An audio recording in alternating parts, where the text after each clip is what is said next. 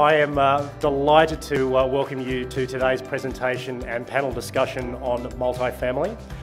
But what is multifamily? So from the basics, apartment buildings owned by one investor that operates all of those units as a single property. There's a high level of service, and it's not the strata ownership that you see here. This is a new product paradigm. It requires a change in mindset. When you invest in multifamily, you're effectively investing in a blend of a development business and an end product hold.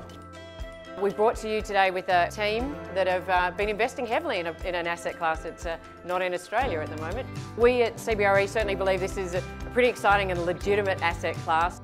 There's a very important role that non-resident investment plays in Australian real estate. Affordability has always been a key driver of who purchases, who rents. It's taking longer for everyone to get exposure and access to the purchase market in Australia now. This product can deliver more supply to a market which is struggling with affordability issues as well.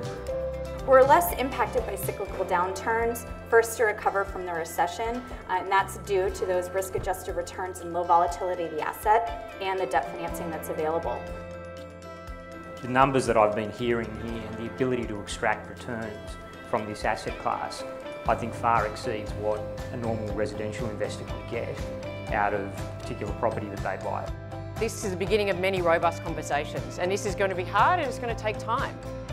I want to thank our panellists. I've learned an incredible amount, so I'm in, and I hope you all are too.